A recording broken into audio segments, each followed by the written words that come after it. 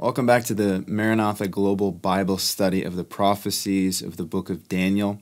Joel Richardson's been taking us through Daniel 7 and 8, our last few sessions, and I'm going to jump in today and pick up on a very important text. Today our session title, our text is Daniel 8, verses 9 through 14, but if you're looking for a title for this, it would be something along the lines of one of the most important end-time prophecies in the Bible you've probably never heard of.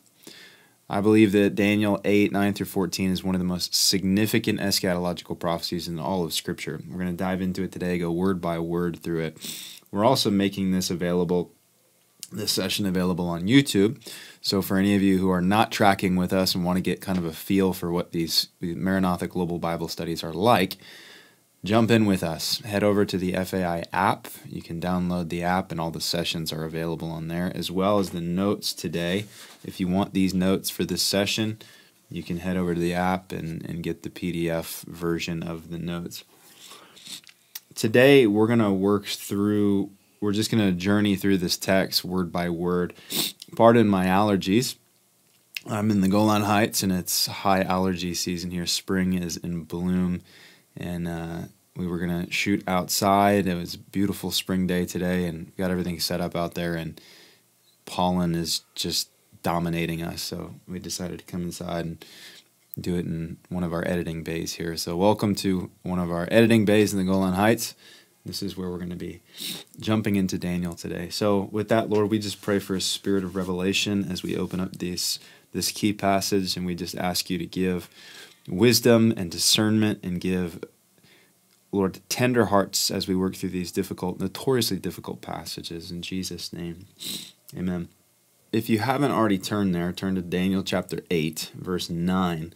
We're going to work our way through verses 9 through 14. But before I do that, I want to address a number of preliminary observations that I think are just helpful to lay the groundwork.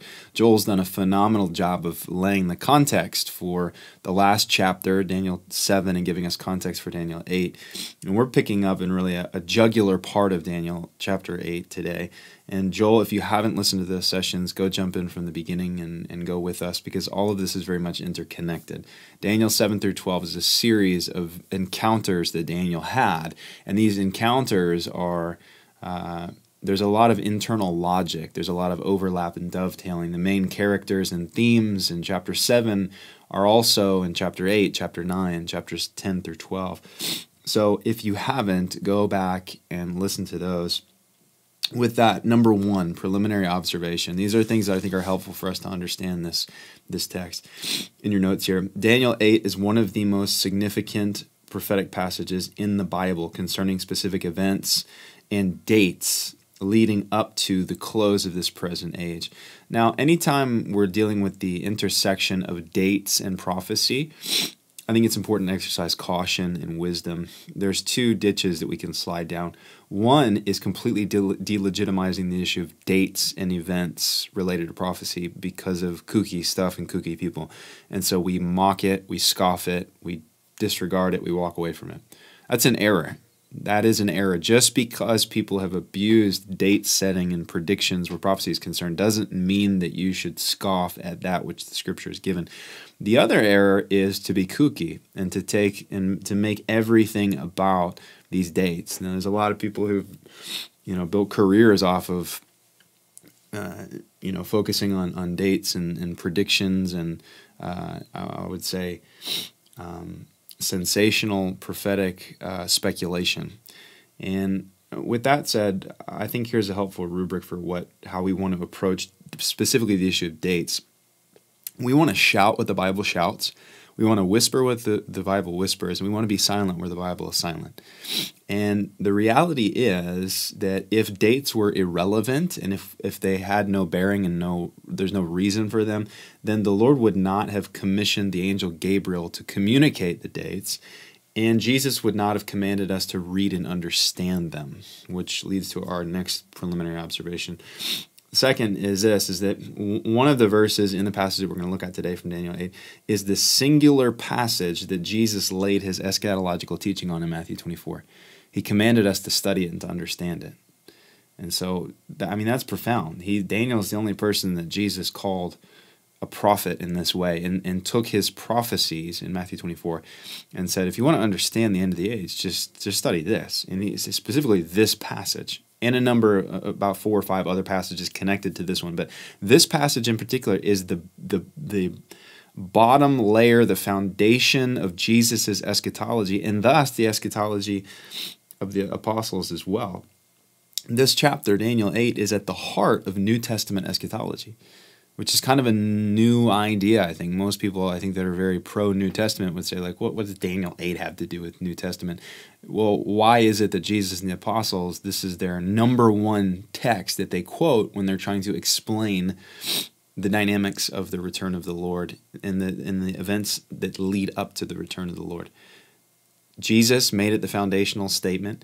Paul to the Thessalonians, a text that we'll look at, this is the foundational statement. The Apostle John makes this a foundational statement. It's repeated and reiterated in the book of Revelation. This is a normal baseline reality, and I found that it's within modern Christianity, we're not even aware of. No one ever reads this chapter, let alone preaches or teaches or writes books on it, except for some kooky guys. And that, I think, has even more so compounded the crisis of biblical illiteracy concerning the end of the age. The third preliminary observation is that while part of Daniel 8 touches on events from history past, the climactic passages of the chapter refer to the eschaton, or the end of the age, or the day of the Lord. The case for a historical fulfillment of Daniel 8 is hollow and incoherent. So we're not really going to delve into that. If you're interested in that, there's lots of resources online about it. Most left-leaning liberal scholarship, most cynical scholarly criticism would put Daniel 8 in history past, which isn't surprising. But the reality is this, is that Jesus and Paul puts Daniel 8 in the future. So that settles it. So we're not even going to really give even a hearing to that argument, because it's totally hollow and totally incoherent on the basis that Jesus said, if you want to understand the end of the age, study Daniel. Thus, he's saying this hasn't happened in history past.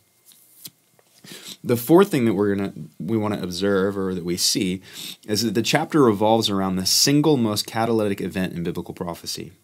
That is the invasion of Jerusalem and the destruction of the temple that will have been recently rebuilt at the time of its future destruction. The desolation of Jerusalem and the defiling of the future temple is the most emphasized event in the eschatology of the prophets and the apostles, hands down. It's the number one catalytic event that the prophets and the apostles set forth as the catalytic event. The chain reaction goes forth from there. The centrality and the gravity of this event needs to be understood. It's also critical for a proper understanding of the passage, considering that in Daniel's generation, get this, in Daniel's generation, the temple had just been destroyed and wasn't yet rebuilt. So here's Daniel, think about it, in exile, having just lived through the destruction of the temple, and now he's getting an encounter, an angelic visitation concerning the destruction of the temple, which would then make you go, okay, was this about the times past? Which is why the angels would then clarify and say, no, this is about the time of the end, Daniel. Thus, wanting to clarify that this is not about past judgment, it's about future season of debacle and tension related to the geopolitics of Jerusalem. Which raises the question then, if it's a future rebuilt temple and a future destruction of that future rebuilt temple, is it referring to the second temple of Jesus' day, which was destroyed in 70 AD, or is it referring to a yet even future temple? We'll talk about that more as we get going. But this will be a key issue to settle in order to receive and to understand what Daniel was shown and why Daniel was shown what he was shown.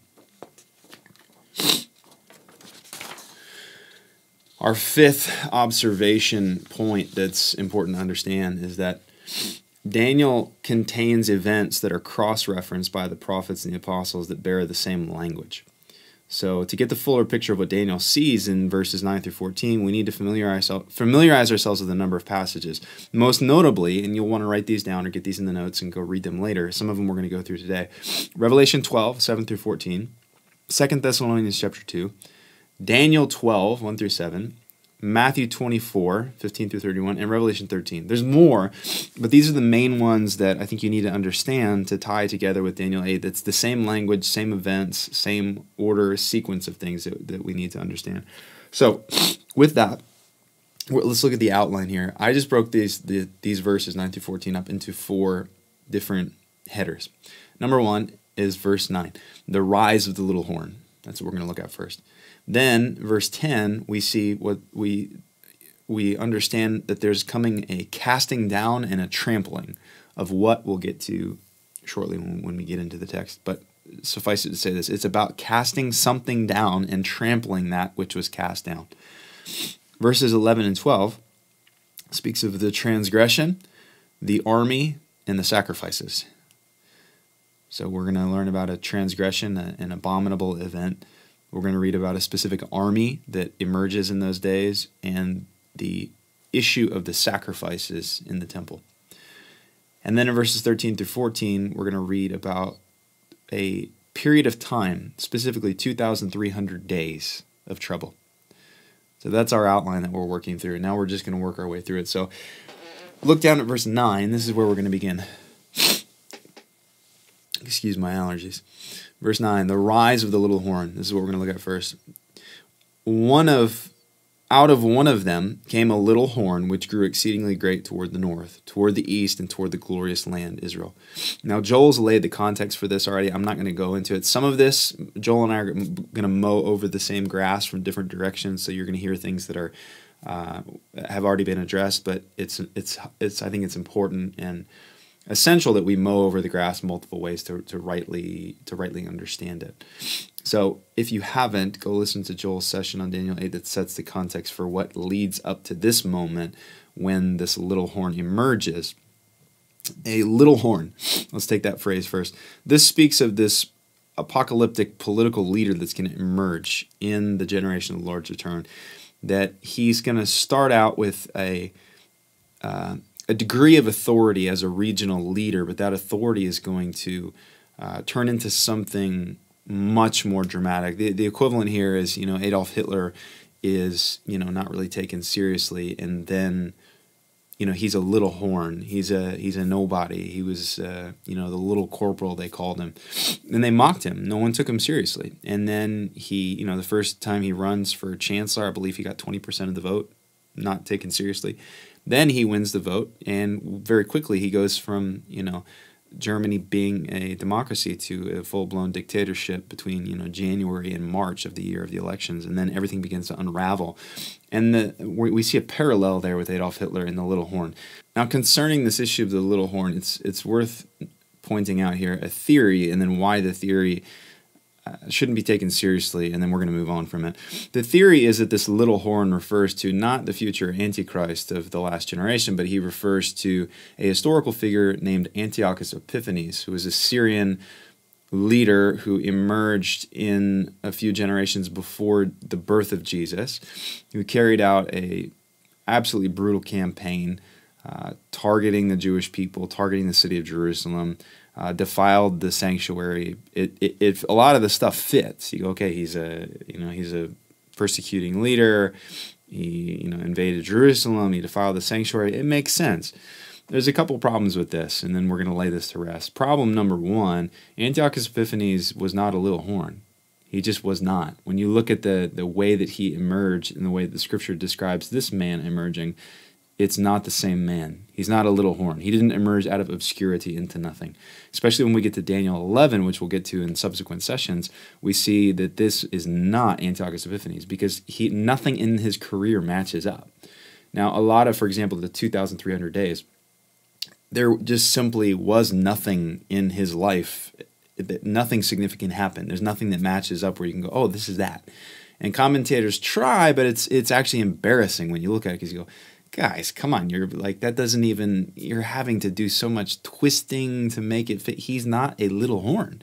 Yes, he was a political leader. Yes, he invaded Jerusalem. Yes, he defiled the sanctuary, but it's not this. That's a problem. The second problem, which is the big one, is that Jesus said all of these events are yet future after about 170, about 200 years after Antiochus Epiphanes carried out his campaign, Jesus says it's yet future.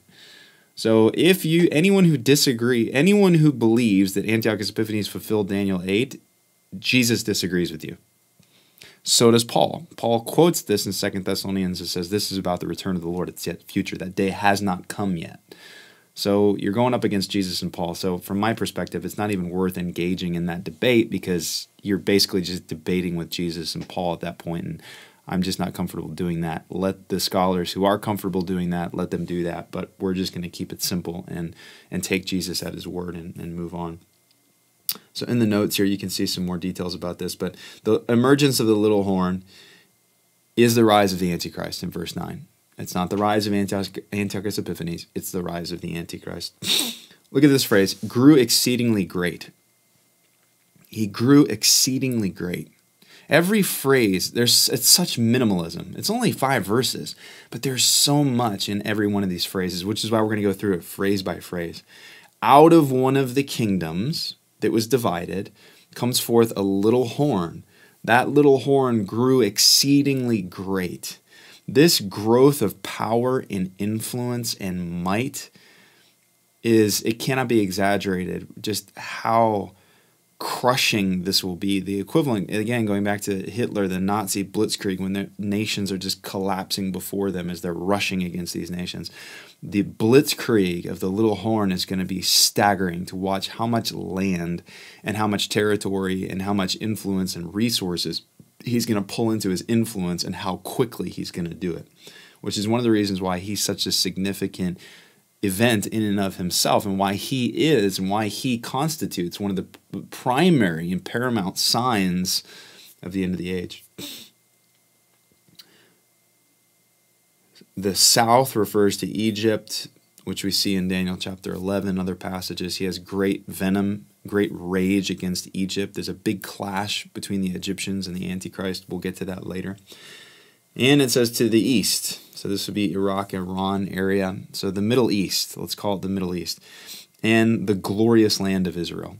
So Egypt, Assyria, ancient Assyria, land of ancient Assyria, and the land of Israel is the theater of his emergence and his great anger and hatred. This is very significant because there are theories, and Joel has touched on this and we'll touch on this more. You know, one of the pop cultural theories is that the Antichrist would come from a revived Roman Empire.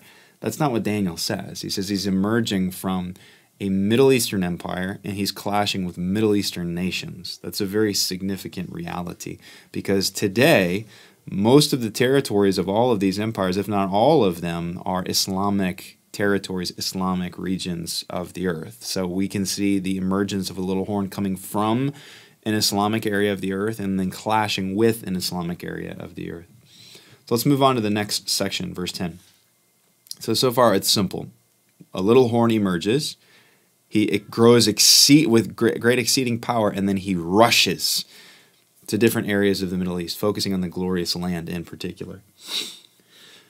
Verse 10, this refers to, once we get into this, you're going to see that there's a phrase. Actually, let's just read it, and then we'll get into it. Verse 10, it grew great, even to the host of heaven, and some of the host and some of the stars it threw down to the ground and trampled on them.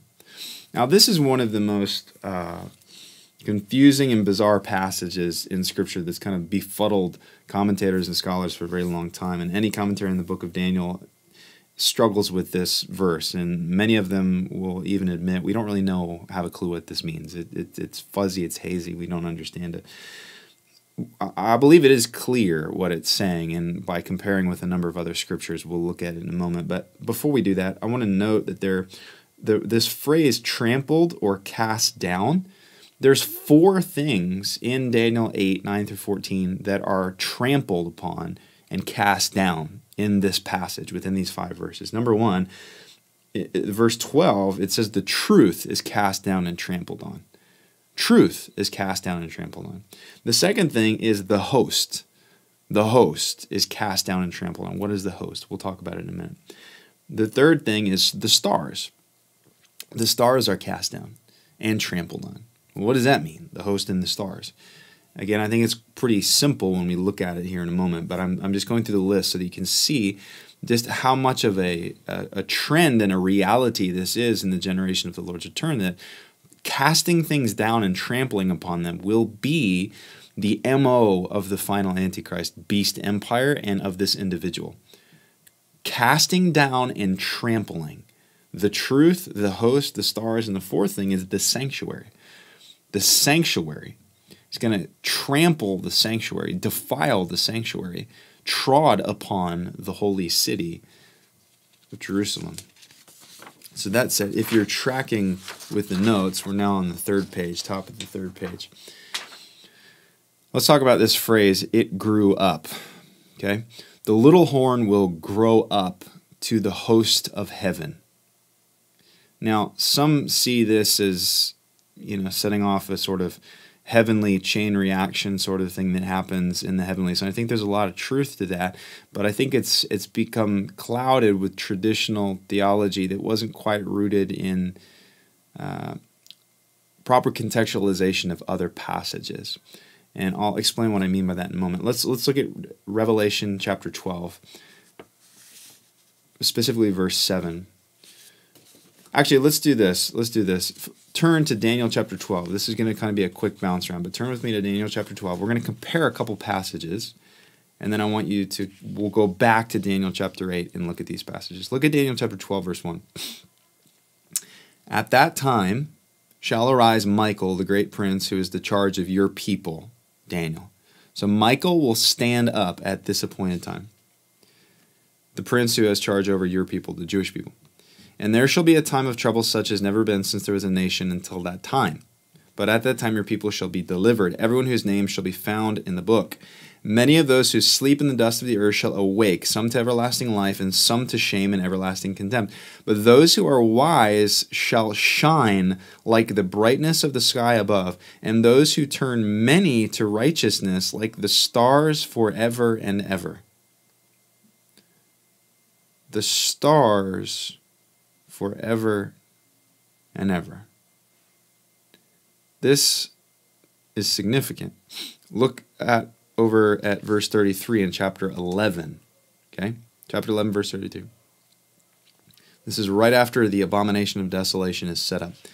The wise among the people, the masculine, those who understand, who have revelation, the wise among the people shall make many understand, though for some days they shall stumble by the sword and flame, by captivity and plunder. When they stumble, they shall receive a little help. And many shall join themselves to them with flattery. And some of the wise shall stumble so that they may be refined, purified, and made white until the time of the end. For it still awaits the appointed time. So the wise who are being plundered and trodden down or trampled down or cast down and persecuted and violated in these days are going to be refined until the time of the end. That's chapter 11. Chapter 12 says that they're going to be like the stars in the heavens, and they're going to shine bright like this firmament, bright like the stars in the heaven. Now, flip over to Revelation chapter 12, verse 7. Now, war arose in heaven. Michael and his angels fighting against the dragon. Okay, so now we're looking at cross-referencing language. Michael stands up in Daniel chapter 12 to defend the Jewish people during a time of great trouble. In chapter 12 of Revelation, we see war breaks out in heaven and Michael and his angels fight against the dragon. We have to see these two events as being connected. You have to.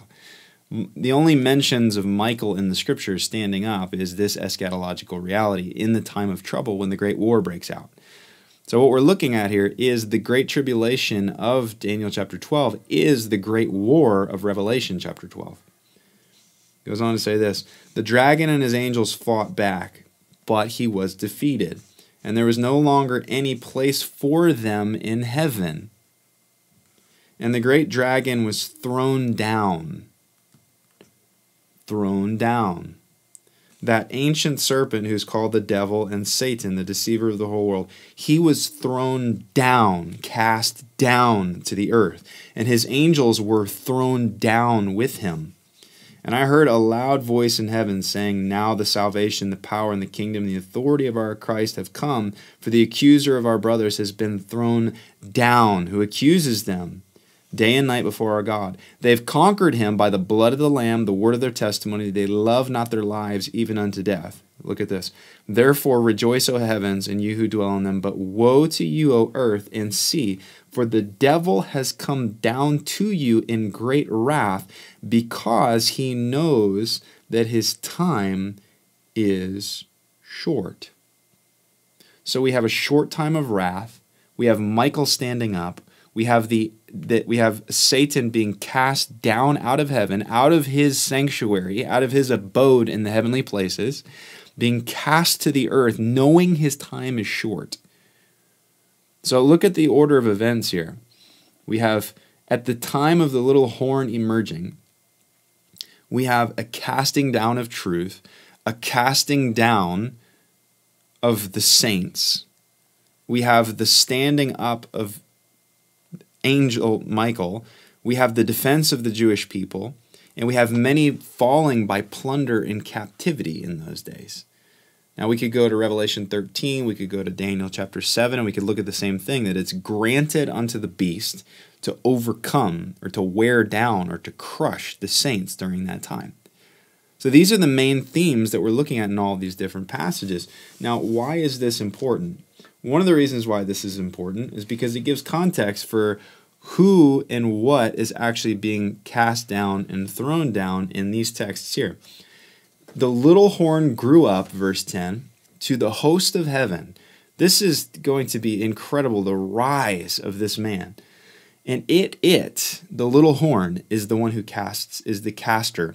Cast down some of the host and some of the stars to the ground and trampled them.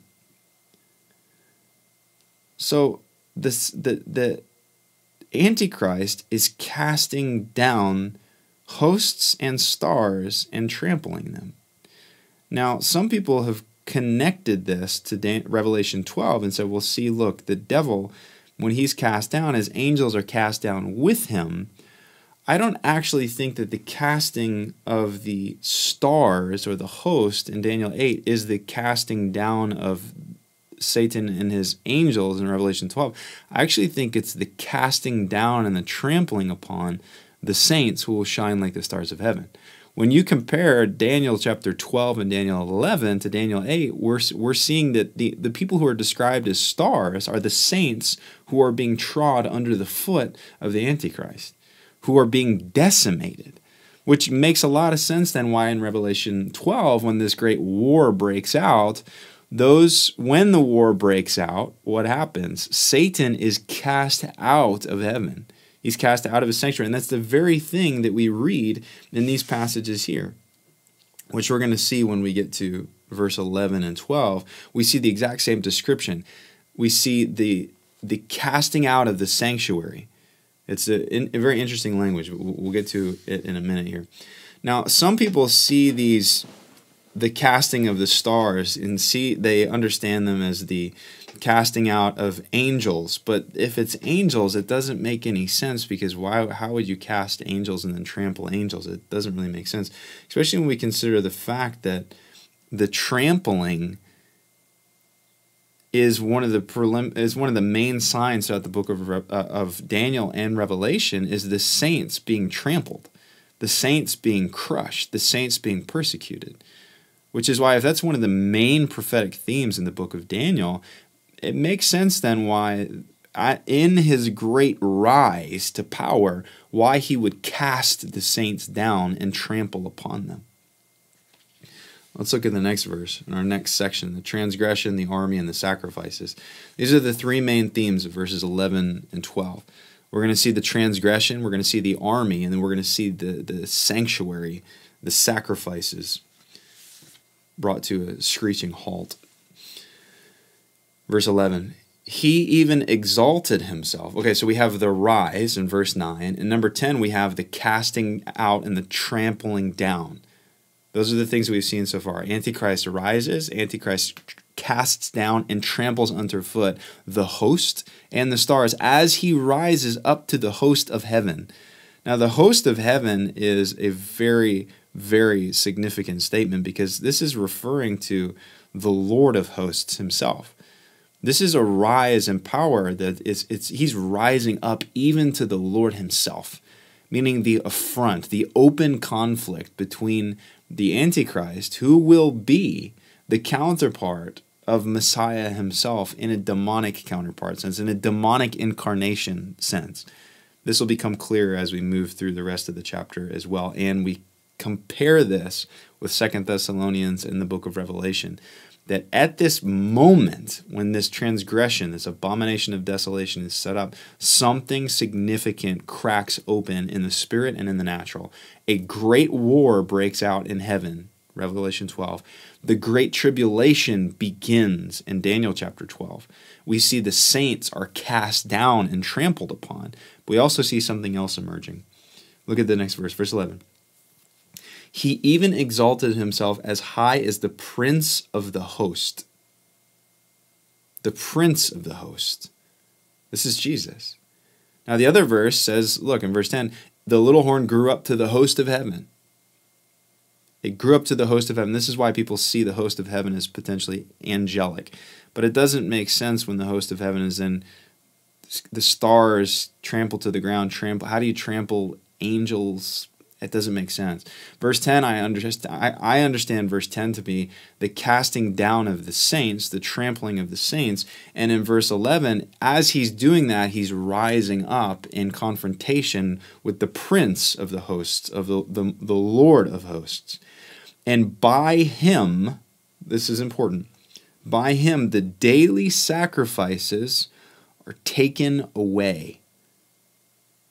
The daily sacrifices in the temple in Jerusalem are taken away when he rises and when he casts the saints down and treads upon them, and when he rises in open confrontation with the Lord of hosts himself. Guys, this is a massively important prophecy that tells you a lot about the dynamics of the generation of the Lord's return. The Antichrist will cast the saints down and will rise up to openly confront the Lord. The next thing we see is this. The sacrifices are brought to an end when he rises up. And remember, as he rises, Michael rises. So now you have open conflict between Satan being manifested in the life of this vile man, the little horn, the man of sin. You also have Michael standing up, and you have Jesus beginning to loose the judgment events of the book of Revelation as all of this is unfolding. But this is the pivotal moment, guys, when everything barrels forward, which is why Jesus would say in Matthew 24, verse 15, let the reader understand, when you see the abomination of desolation, which we're going to see in a moment, flee Jerusalem, because all of the events are now going to begin to unfold. This is the singular event that the prophets and the apostles declared to be the linchpin, the hinge of history that will set everything in motion. Because, not because yet, we'll get to that in a second. By him the daily sacrifices were taken away, and the place of his sanctuary was cast down. Now, who is his? That will define what sanctuary means. The place of his sanctuary. Now, the sanctuary of the man of sin, there's a mystery going on here. There's a profound mystery going on here. Because the man of sin will be the demonic incarnation of Satan himself, who is being cast out of heaven at this moment that initiates the tribulation. The beast, the little horn, the man of sin, the Antichrist, is the demonic incarnation of the mystery of iniquity. This was not just some evil man. This is going to be a mystery comparable to the mystery of the incarnation of the Son of God himself. He's the promised seed, right? Well, there's also a demonic promised seed coming. There is a counterpart here, and this man is the promised counterpart. And what we're seeing here is he's being cast out of his sanctuary, which is the same thing we see in Revelation chapter 12. Now, this is going to become very important once we get to 2 Thessalonians. Because what we see is what? Someone is restraining. He who restrains. Until he who restrains is taken out of the way, that day cannot come. Who is restraining the revealing of the Antichrist? Who is restraining the revealing of the Antichrist? We'll get to that in a moment. But we can see this now in the preliminary lead up to it. The man of sin takes the sacrifices away as he's cast down out of his sanctuary. Look at the causative events. He rises and he's cast out of his sanctuary, and the sacrifices are brought to a screeching halt. Which means then, guys, that the temple was rebuilt, the sacrifices have been reinstated, and he's ending them. He's ending them. On what day is he ending them? The day that he's cast out of his sanctuary. The man of sin's sanctuary is actually a heavenly sanctuary. He's being cast out of heaven, and this is the Revelation 12 being cast out, for his time is short. He's going to be thrown down to the earth. This is the same event. The book of Revelation chapter 12 being cast out of heaven is the same event in Daniel chapter 8. Look at this. Because of transgression, if that was lost on you, we'll come back to it, don't worry. Because of the transgression, or because of the abomination, an army was given over to the horn to oppose the daily sacrifices. This is very important language, guys. Because of the transgression, the abomination, an army was given over to the horn to oppose the daily sacrifices. And he cast truth to the ground. So look at the order of events. Antichrist is emerging. He's being cast out of his sanctuary, so he ends the sacrifices, and an army is given to him. This will be the beast's army, the coalition of nations that form a military alliance to execute the ambitions of his dark and evil heart. This is the nations, the confederacy of nations that Joel's been talking about in our last sessions. This is going to become an empire. An army is going to rise up. This isn't just an individual, but this is an army is being given to him. Now, this is very significant because what this does is it puts this issue of the final tribulation squarely in the context of military conflict. The fact that an army is being given over to the horn, guys, who's giving over their armies? It's going to be regional powers, and it's also going to be Satan, and it's also going to be God. God is granting him authority to execute this. Satan is giving the beast his authority. It says in Revelation 13 that Satan, the dragon, gives his authority to the beast. This is the casting down out of his sanctuary. He's forced out of heaven, expelled from his sanctuary, so he gives his authority to the beast, to the man of sin. And as he gives that authority, he opposes the sacrifices, brings them to a halt, and begins to trample upon truth. He begins to trample upon the people of the covenant, the Jewish people, and the saints, those who are wise and who understand. And he's also trampling upon the sanctuary itself by establishing what's called the abomination of desolation. This catalytic event that sets the tribulation in motion. He did all this and prospered. He did all this and prospered. In the notes here, we've just got these phrases, a couple sentences for each one. Just want to point out the phrase that he exalted himself. The Antichrist will exalt himself as high as Jesus himself. It's going to be total pomp and arrogance to exalt himself, to oppose the Lord of hosts himself. Now, Jesus is the Lord of hosts. And this prophecy from Daniel chapter 8, Paul quotes this and references this in 2 Thessalonians, which we're going to get to in a moment. There is absolutely zero evidence for this kind of event happening in the life of Antiochus Epiphanes, guys. Just didn't happen. The level of blasphemy, the level of decimation, destruction, the finality, the eschatological consequence, none of this stuff happened with Antiochus Epiphanes. He was no little horn, and he was no man of sin the way that the scriptures define and describe this man of sin. We'll get to it in a minute here, but 2 Thessalonians says this. This is Paul, the Apostle Paul. He's saying this. He, the Antichrist, will exalt himself above all that is called God or that is worshipped, so that he sits as God in the temple of God, showing himself that he is God. Paul describes what Daniel was told in Daniel 8. He's going to rise up to the prince of the host of heaven himself. And Paul says, well, what that looks like is him exalting himself above all that is called God, taking his seat in the very temple of God. It's pretty powerful, guys. The daily sacrifices. This is a very important concept, because what this does is it forces us to grapple with the reality that the end of the age will not come without a rebuilt temple and the reinstating of temple sacrifices. Can you imagine the horror of the international community when Orthodox Jews begin killing animals on the Temple Mount? It's going to be unbelievable to watch what's going to happen in terms of the international provocation.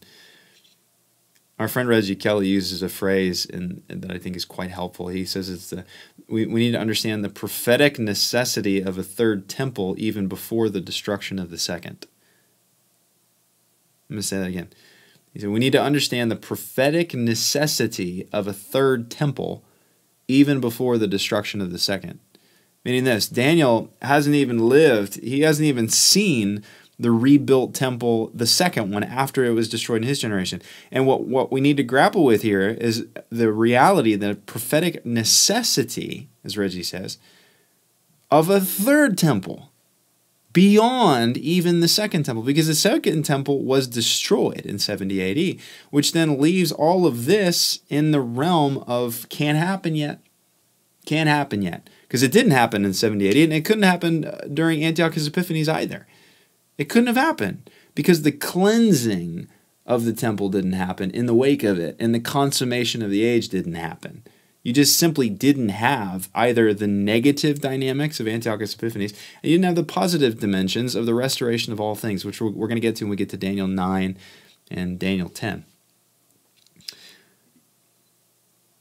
The transgression is a very important phrase. The transgression, the sin, the iniquity. Because of this iniquity, because of the sin, an army is going to be given over to him. This army will be one of the most powerful armies, the most powerful army the earth has ever known. He's going to cast truth down and seek to destroy truth. Truth, not truth in some intellectual sense. Truth in an existential sense, meaning reality itself. He's going to do violence against truth and reality itself. Can't imagine the level of deception and delusion that's going to go forth in that day, which is why Paul would also say that those in that day who do not love the truth will be given over to a strong delusion. So Paul, when talking about the Antichrist, talks about the need for loving truth in 2 Thessalonians. Love the truth. And the last phrase here is the phrase prospered. In verse 24, we're not looking at this. This is further later. I think Joel's going to hit this in the next session. But in verse 24, it says this, his power shall be mighty. He shall destroy and he shall prosper. He shall destroy and he shall prosper. Chilling, guys, the level of authority that's going to be granted to this man through sovereign providence of God and through the aggression and the hatred and the violence of Satan himself that will be given over to the beast at that time. Let's look at our fourth and final section here in the passage, that being the 2,300 days of trouble. So far we've seen how the Antichrist rises. We've seen how he casts down and tramples upon the stars, the host of heaven, who in the rest of Daniel are referred to as the saints who understand, who I believe is also being cast down in the book of Revelation and trampled upon, just like in Daniel chapter 7. And now we've seen that there's an army going to be given to him. We're going to see his rise and exaltation. We're going to see him ending sacrifices in Jerusalem. Now it gets pretty intense, as if it weren't intense already. Verse 13. I heard a holy one, which is an angel, speaking, and another holy one. He said to the other one, how long will the vision be, this vision concerning the rising up of the little horn, the trampling down, the giving of the army, and the ending of sacrifices? How long will these things be? Concerning, look at the definition here, because this is the interpretive key. How long will the vision be concerning the daily sacrifices and the transgression of desolation?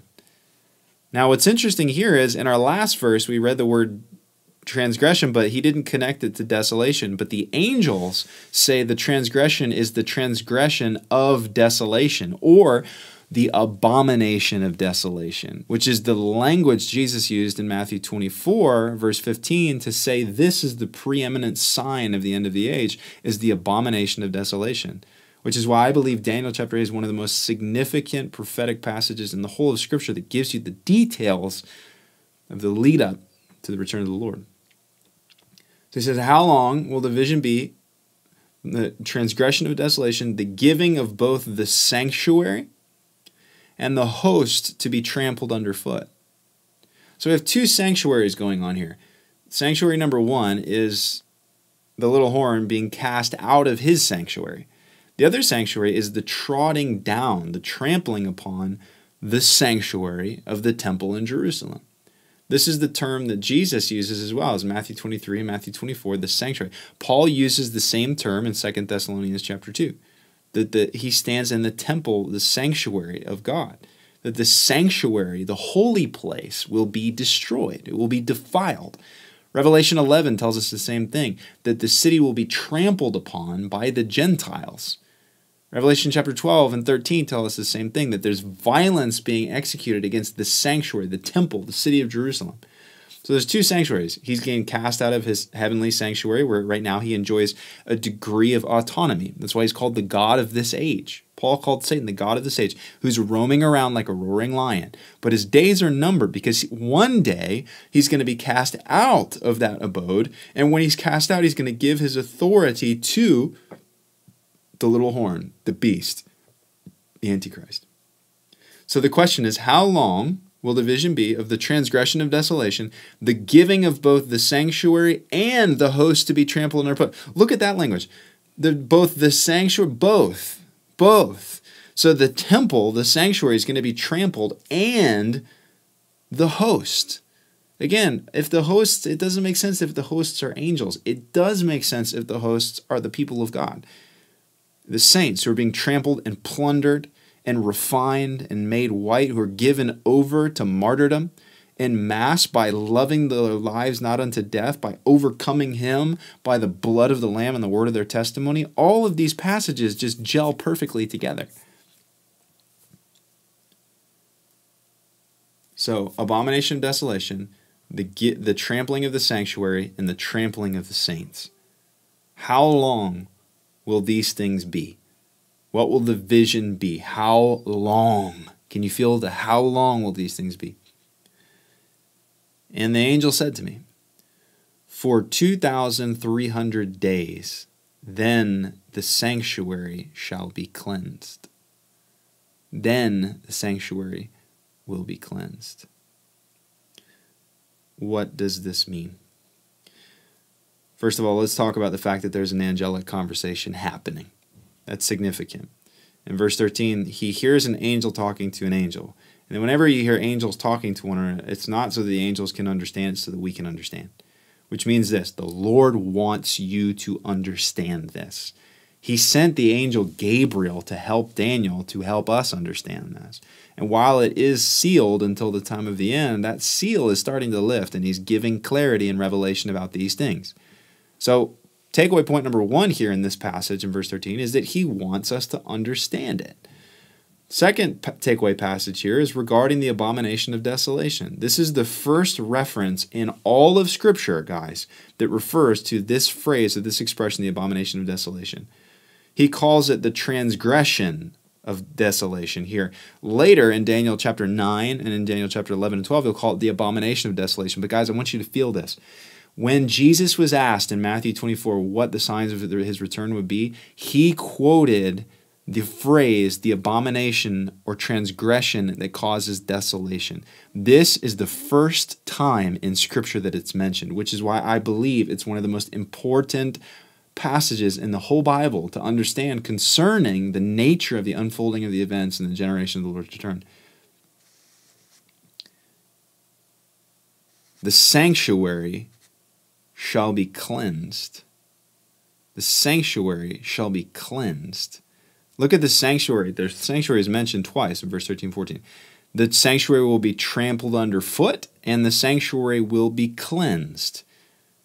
The sanctuary will be trampled underfoot, and the sanctuary will be cleansed. There's a very interesting passage in Daniel chapter 12. I'm going to read it to you in verse 11. From the time that the daily sacrifice is taken away, from the time that the daily sacrifice is taken away, and the abomination of desolation is set up, there will be 1,290 days. From the time that it's taken away and the temple is cleansed, it will be 1,290 days. That's 3.5 years plus a month. 1,260 days plus a month. 42 months plus a month. So 43 months. It's the second half of Daniel's 70th week, which we're going to look at once we get to Daniel chapter 9. But he says this, right now he hasn't laid out that, we don't have that framework yet. Daniel hasn't been given that framework. The framework that he's been given, and which is why Daniel 8 is so significant, is because in terms of the law of first mentions, the first time the abomination of desolation is mentioned. And secondly, it's the first time that a time frame is given that tells us the time from point A to point B. Now, in Daniel chapter 11 and Daniel chapter 12, he tells us that from the time that the abomination of desolation is set up and the time that the temple is cleansed, it will be 1,290 days, 3.5 years. But what Daniel 8 tells us is that this isn't point A in Daniel 8. Follow me. We have two different point A and point B. In Daniel 12, point A is the abomination, and point B is the end of all things. And he says that's 1,290 days until the temple is cleansed. Okay? Daniel 8, he gives us a different point A. The point A is not the taking away of sacrifices, but the beginning of sacrifices. The beginning of regular sacrifices. Now, he's going to oppose the regular sacrifices, it says, the Antichrist. He's going to oppose them. And from the moment that they start, which is 2,300 days, through to the cleansing of the temple will be 2,300 days. I'm just going to read this through again because we're getting lost in the details, I think, by hearing all the numbers. If you're like me and you're terrible at numbers and math, you're shutting down because you're going, oh no, numbers. Some of you love numbers and it's making sense, but let me just read it again so you can hear it wash over you. I'll just start in verse 12. And a host will be given over together with the regular burnt offering. Okay? A host will be given over to it together with the regular burnt offering. Because of the transgression, it will throw truth to the ground. The little horn will act and will prosper. Then I heard a holy one speaking, and another holy one said to the one who spoke, how long is the vision concerning the regular burnt offering, meaning the beginning of the regular burnt offering, once it starts? The transgression that ends the regular burnt offering, and the giving over of the sanctuary in the wake of the halting of the regular offering, the sacrifices.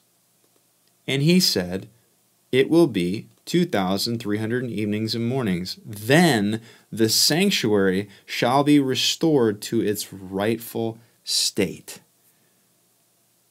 Now, there's a lot in there, but it's also very simple. Okay? He says this, how long will it be from the regular burnt offering and then the transgression and then the trampling until the time of the end and the restoration of the holy place to its rightful state? And he says 2,300 days, which means this, guys, this is massive. From the moment that you see sacrifices beginning in Jerusalem, you can put a countdown on for 2,300 days.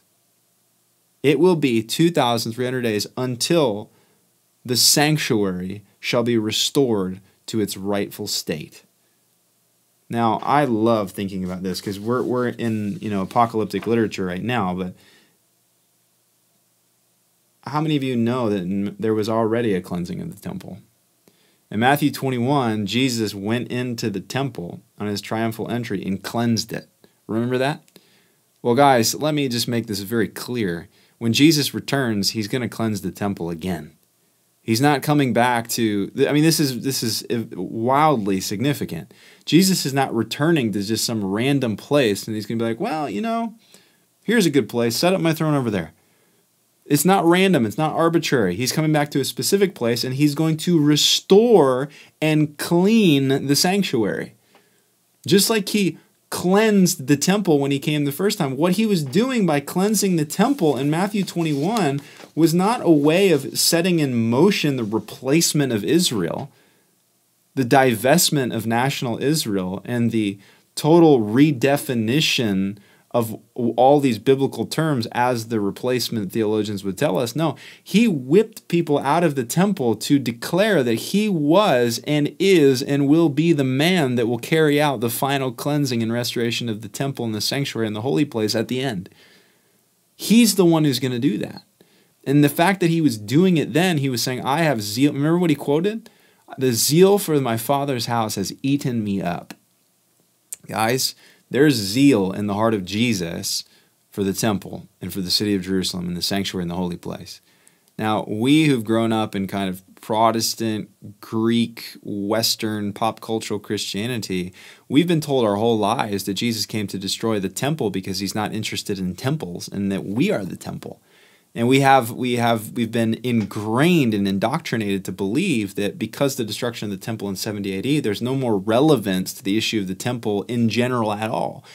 And what Daniel tells us is no.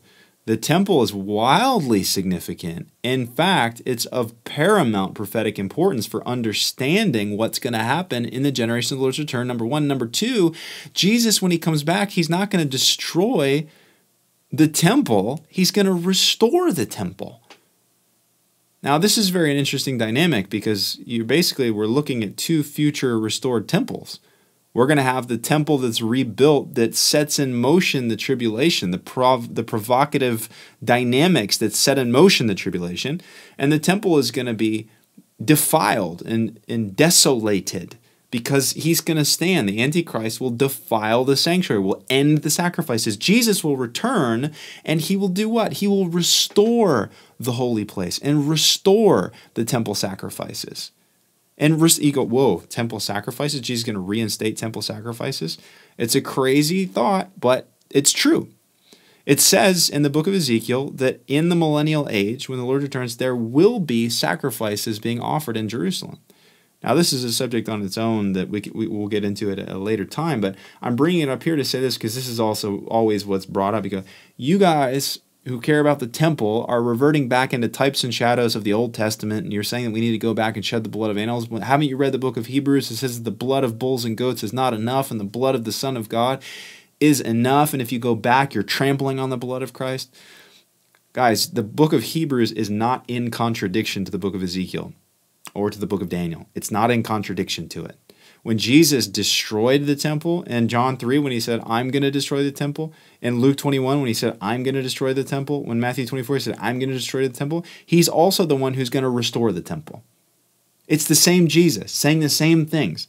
Now, we get hung up and we pit scriptural friends against each other and say, well, this verse says this. Well, okay, yeah, but this one says this. You have to affirm all of Scripture. You don't get to choose what you want and eliminate the rest of it and redefine it. So you ask the question then, if there's no temple right now, Does that mean that this is one of the primary signs of the times? Yes, absolutely. Once you see the temple being rebuilt, once you see the sacrifices starting, you can know that in 2,300 days, Jesus himself will personally restore the temple to its rightful state. Now you're stumbling over it and you're going, wait, so you mean to tell me Jesus, the Lamb of God, is going to come back, restore the temple, and then reinstate temple sacrifices? Why would you still shed the blood of animals if what? We'll get into that in a later time, but I want to put that on the table to fry your circuits a little bit. Because what we see in the age to come is a lot of things happening in Jerusalem that we're unprepared for. Not like you need to prepare for that, but meaning we're unprepared for it in the sense that we never thought about it. We go, what? Why would that be happening? Now, to be clear, I don't think the sacrifices during the tribulation, and I'm saying all that to say this, I don't believe the sacrifices during the tribulation period or after the second coming and the restoration of the temple, those sacrifices are not going to be salvific or saving or redeeming. Okay? Let me make this very clear because people can take this and go into really weird places with it. And they can accuse you of saying that we need to shed the blood of bulls and goats in order to make atonement for sin. That's not what we're saying at all. In fact, we're saying the opposite. As the blood sacrifices are returning to Jerusalem, one of the witnesses of the church globally to the nation of Israel will be to say that, guys, that blood can't save you. That blood cannot save you. So we're not, some of the detractors and critics of a future expectation of a future temple will criticize the idea that there's coming future sacrifice, and they'll say, see, those dumb, end time kooky guys are anticipating, they're calling for sacrifices. Don't they know that that's an affront to God who bled on the cross? Guys, we don't believe that the sacrifices that Daniel 8 speaks of are salvific. They're not providing atonement. Only the blood of the Son can provide everlasting righteousness. That's clear. The book of Hebrews is clear about that. But inasmuch as Hebrews is clear that only his blood can atone, the book of Daniel, the book of Ezekiel, the book of Isaiah, the book of Jeremiah, the book of Revelation, the book of 2 Thessalonians declares to us emphatically that in the generation of the Lord's return, a temple will be rebuilt, sacrifices will be reinstated, and then they will be brought to a screeching halt. And then at the end of that period of tribulation, Jesus himself will restore the temple to its rightful place. Which means we also don't believe that any future expression of sacrifices in a millennial temple are salvific. Only the blood of the Son is. So we could say the blood of the Orthodox Jews during the tribulation that's being shed of animals is an insufficient shedding of blood. We could also say that the shedding of the blood of animals in the millennial kingdom is also going to be insufficient for providing atonement because it's already been shed. So the priesthood is going to be set back in place, but more as an honor, an expression of honor and devotion and worship, not making atonement for the nation. Atonement is only in the blood of Christ. Only in the blood of Christ. That has been, that will always be for endless ages. We will sing of that, the sufficiency of his blood and his blood alone. But don't let anyone tell you that because the blood of Jesus is enough, that you should scoff or mock at the simple prophecies provided in the scripture for us concerning the end of the age. Namely, that there will not be another temple. Because this somehow delegitimizes the sufficiency of the blood of Jesus. No, it doesn't make any sense. We affirm all that Scripture says. And again, like I said at the beginning, we shout what Scripture shouts, we whisper what Scripture whispers, and we're silent about what Scripture is silent about. So I want to look at one last passage that I think will put things into context, and then we'll wrap this up. Turn to 2 Thessalonians chapter 2. This is a text we're going to come back to in subsequent chapters when we get through the book of Daniel. But I really want you to see the language in this for a number of reasons. One, to give you an understanding of what the restrainer is and what the process will look like of the expulsion of Satan out of his heavenly domain, casting down to earth, and how this will set in motion the rise of the little horn that will bring the sacrifices to a close, that will bring the beginning of the Great Tribulation, which will set in motion Michael standing up, which will also see Gabriel's prophecy in Daniel chapter 8 coming to pass in the theater of time and space. Look at chapter 2, verse 1. Now concerning the coming of our Lord Jesus Christ and our being gathered together to him, we ask you, brothers, not to be quickly shaken in mind or alarmed either by a spirit or a spoken word or a letter seeming to be from us, to the effect that the day of the Lord is come. So he says, look, guys, the day of the Lord, which is the second coming and our gathering together, it hasn't come yet, okay? No matter what anyone says, trust me, it hasn't come yet. Verse 3, let no one deceive you in any way, for that day will not come unless the rebellion or the falling away comes first. And the man of lawlessness, or the man of sin, or the son of perdition is revealed. Look at the son of destruction, who opposes and exalts himself against every so-called God or object of worship, so that he takes his seat in the temple of God, proclaiming himself to be God. This is Daniel 8 and Daniel 11 verbatim.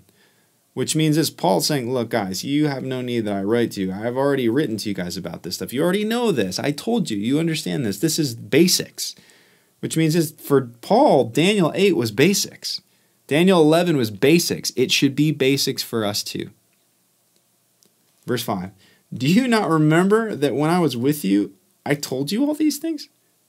In other words, guys, you know this. You don't need me to expound on this. You're aware of it. I mean, I'll circle back on it and mow over the grass again, but you already know this. You've heard this. Verse 6, this is where it gets interesting. And you know what is restraining him now, so that he may be revealed in his time. So who's the he and his, okay? The man of sin, the son of perdition, who exalts himself above everything, who rises up, the little horn. You know what is restraining him now, so that he may be revealed in his time.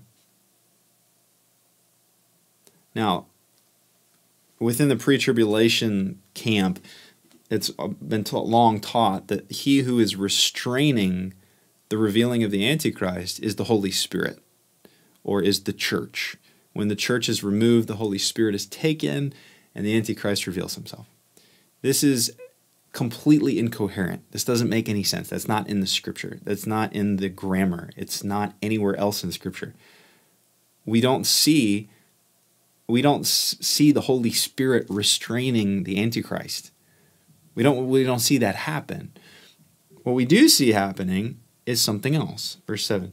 For the mystery of lawlessness is already at work. The mystery of lawlessness. So he's the man of lawlessness, okay? And the mystery of iniquity, the mystery of transgression, the mystery of lawlessness is already at work. Only, look at this, he who now restrains it will do so until he is out of the way. Then the lawless one will be revealed, whom the Lord Jesus will kill with the breath of his mouth and bring to nothing by the appearance of his coming. The coming of the lawless one is by the activity of Satan with all power and false signs and wonders, and with all wicked deception for those who are perishing because they refuse to love the truth and so be saved. Therefore, God sends them a strong delusion so that they may believe what is false, in order that they may be condemned who did not believe the truth. So it's the same thing, Daniel 8. Truth is being cast down as he's rising up. As truth is being cast down, he's rising up. What's happening? He's being forced out of his sanctuary. What does Revelation chapter 12 tell us? That Satan is cast out of heaven. And when he's cast out, he has great wrath, for he knows his time is short. Meaning this, Satan does not want to lose his position, his abode, his sanctuary, his governmental authority in the heavenly places. He doesn't want to lose it or surrender it. He's being forced out. Which means this: if you had a conversation with Satan in his heavenly abode and you said to him, hey, do you want this age to end? He would say, no, because that's the day of my destruction. I don't want that. I want to maintain my position in the power as the God of this age with the powers of the air. I want to maintain this position that I have. We see in the book of Job, he's roaming around. He can come into the throne room and talk. He has a degree of autonomy under God's sovereign providential oversight. That will change, guys, as the Great Tribulation begins. I want to submit what I believe to be the simplest understanding of he who now restrains when he's taken out of the way. Do you know who's restraining the revealing of the Antichrist? It's not the Holy Spirit. It's not the church. It's not the angel Gabriel or Michael. It's Satan himself. Satan is restraining, he's restraining the revealing of the Antichrist because he doesn't want it. You go, wait, what? We've always pictured him like, fiending, like he wants, he's excited for the Antichrist. No, he knows, guys, once he's cast out of heaven, he knows his time is short. He's going to have great wrath and great fury, and he's going to be lashing out to destroy and to devote many to destruction. His rise, look at all the passages. He's cast out of heaven, and when he's cast out of heaven, he gives his authority to the beast, and the beast rises. So the catalytic event in the book of Daniel and the book of Revelation is in Daniel 8, it says that he's cast down, thrown out of his sanctuary. Revelation 12 says he's cast down out of heaven. There's no place left for him in heaven. And it says, woe to you, earth, because now Satan has come down to you with great wrath and great fury. His great wrath is because he who was restraining the end of all things, because he's terrified of his ultimate demise, he's restraining it. But his restraint is brought to a bitter end when he is cast out and thrust down to the earth. And as he's cast down, the mystery of iniquity is made manifest on the earth as he gives, in this demonic incarnation, he gives his authority to the beast. And that giving of authority causes the trampling down of truth, the trampling down of the city of Jerusalem, the trampling down of the people of God, the trampling down of the temple, and the beginning of the Great Tribulation, which sets in motion Michael standing up in defense of the people, and Revelation 12:7, a great war in heaven breaking out. I want to encourage you, take some time and read 2 Thessalonians next to Daniel 8 and read it next to Revelation chapter 12. This makes sense then why Satan would be cast out of heaven. You're not cast out of somewhere that you want to leave. The idea, because the opposition to the idea that Satan could be the restrainer is the idea that, well, why would Satan not want the Antichrist to be revealed? But think about it logically, guys. Why would if Satan's being cast out of heaven in Revelation 12, if he's being thrown down out of his sanctuary in Daniel chapter 8, that means he doesn't want to go, guys. And if he doesn't want to go, you have to ask the question, why does Satan not want to go and get cast out of heaven? Because he knows that his time is short and he has great wrath.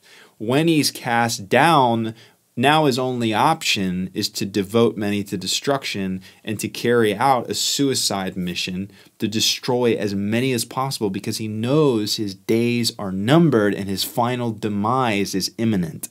And he knows the days just as much as we know the days. And here's the crazy thing, guys. I'm going to quote a statement from Reggie Kelly that's just brilliant. Reggie's been instrumental in over the years as I've wrestled through this and asking Reggie about it. And he said this statement to me one time. He said this, Dalton: the demise of the devil is in the details of Daniel. Think about that. The demise of the devil is in the details of Daniel. Meaning this: he's cast out of his abode, and he goes forth in great fury, devoting many to destruction.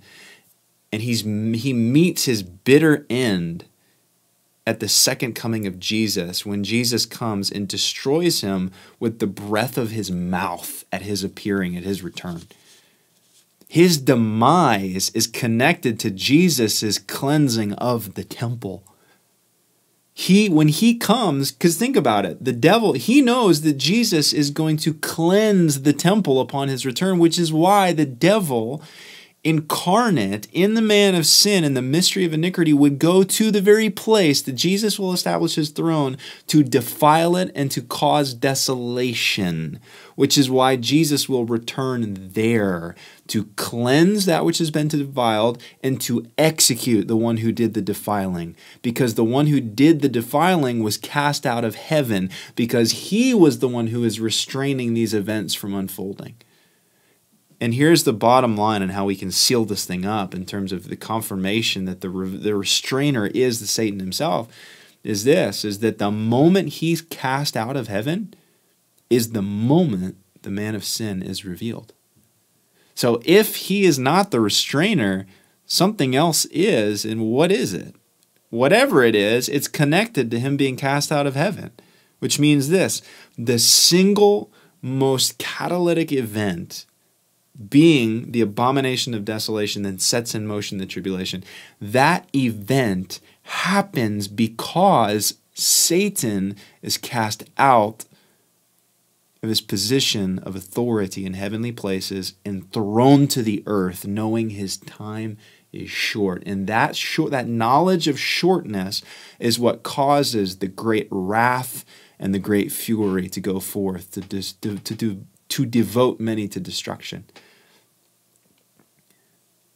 So let's bring this in for a landing. We see in verse 9 the little horn rising. We see in verse 10 the little horn casting down and trampling upon a number of things: the saints, truth, the temple itself. And we see in verses 11 and 12, we see the transgression, we see the army that rises, and we see the ending of sacrifices. And in verses 13 and 14, we see that there's going to be 2,300 days from the start of the temple sacrifices to the cleansing of the temple. And we know that from Daniel chapter 12, in the middle of that 2,300 days, at the 1,290-day mark, the sacrifices will cease. So 2,300 days from the cleansing, the sacrifices start. 1,290 days from the cleansing, the sacrifices end. 2,300 days, 1,290 days. Guys, I'm just so grateful for the raw simplicity of Scripture.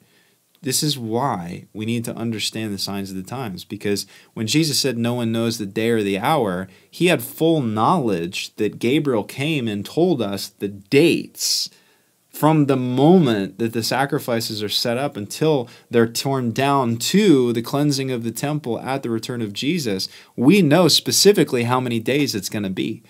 When Jesus says no one knows, he's not saying you can't know or you shouldn't know. He says right now you don't know, and you will not be able to know until you see the temple sacrifices start. Then you can, you must, you should know.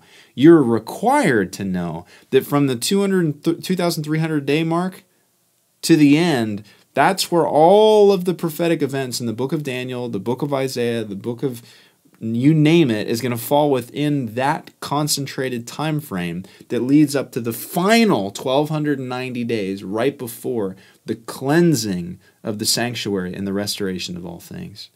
Now, I'll say this in closing. Daniel 8 is like the seed form of the theology of the abomination of desolation and the cleansing of the temple at the return of the Lord. It's the seed that grows into a very large tree by the time we get to Daniel 12. We're going to look at it in our next chapter, Daniel 9, Daniel 10, 11, and 12. This abomination of desolation, the framework, the story, the unfolding drama in these chapters we get vivid detail in these chapters. It's important for us to understand.